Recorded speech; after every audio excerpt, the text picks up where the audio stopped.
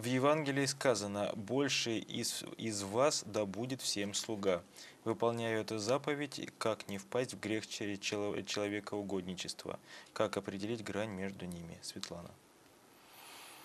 Одно дело относиться к человеку не только с благожелательством, а даже и помогать ему в том, чем я вижу, ничего не ожидая от него,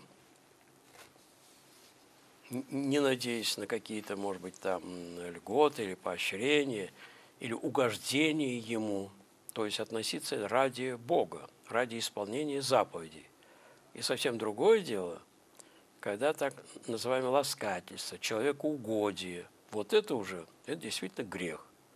Человеку угодничать не нужно, а нужно по заповеди. Здесь, конечно, вещи очень близко стоящие, но вот к этому и надо поэтому относиться очень внимательно и не позволять себе, внутри себя, потому что никто никогда не увидит, по какой причине я отношусь так к человеку, себе не позволять относиться с человекоугодием, а все время напоминать себе: Господи, Ты сказал так относиться, вот я так и отношусь.